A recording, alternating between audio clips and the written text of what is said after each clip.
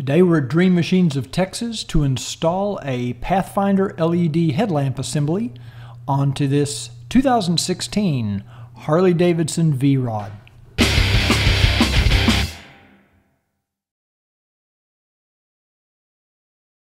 The Pathfinder LED has a clean, modern look. It outperforms the stock unit and the competition. It's available in both chrome or black finishes. Is completely plug and play. It actually installs in minutes. You're going to see better down the road, you're going to increase your visibility to oncoming traffic, and there's less draw on your battery.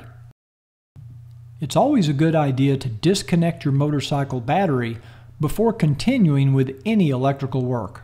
The factory headlight assembly is held in place with two 3/16 Allen bolts. You can remove these using a 3/16 Allen wrench. Make sure to hold your hand underneath the headlight bucket as you remove the screws. And the bucket can be removed by pushing it back and down. The headlight bulbs are removed by turning 1/4 of a turn to the left and then pulling out. You remove the bulbs from the socket by pressing in on the two tabs at the back of the socket.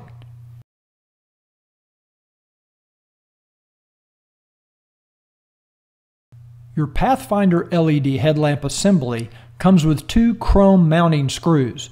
Go ahead and remove these screws before proceeding. In your kit, you'll find two harness extensions.